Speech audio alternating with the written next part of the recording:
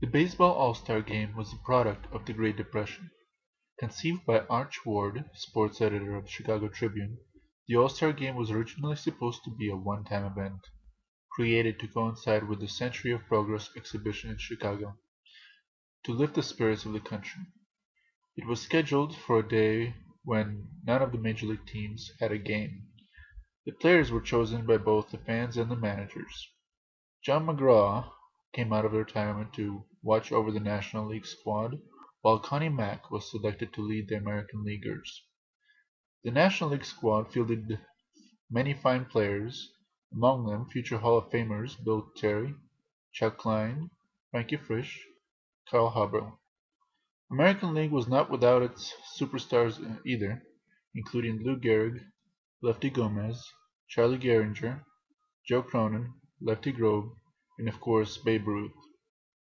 Ruth was 38 at the time of the selection, sporting a big waistline, but he still enjoyed popularity among the fans and success at the plate. The game took place on Thursday, July 6th, at Comiskey Park in Chicago. The contest began just after 2 p.m. Bill Dineen, the veteran of the first World Series, was the home plate umpire. Bill Clem was at first, Bill McGowan at second, Cy Rigler at third.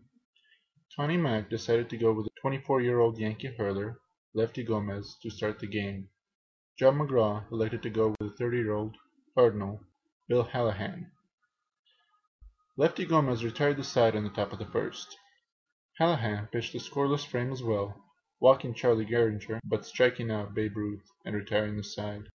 Lefty Gomez had a little bit more trouble in the second, giving up a back-to-back singles to Chick Hafey and Bill Terry.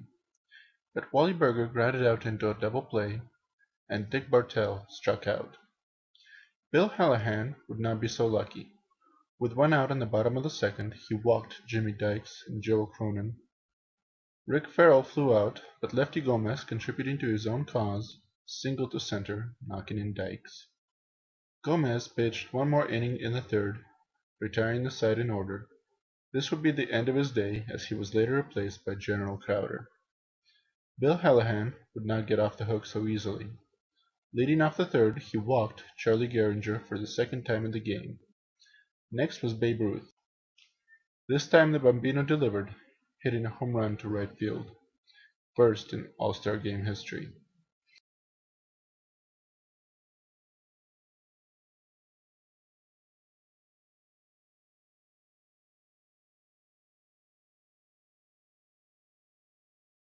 After walking Lou Gehrig, Hallahan was replaced by Lon Warnecki of the Chicago Cubs.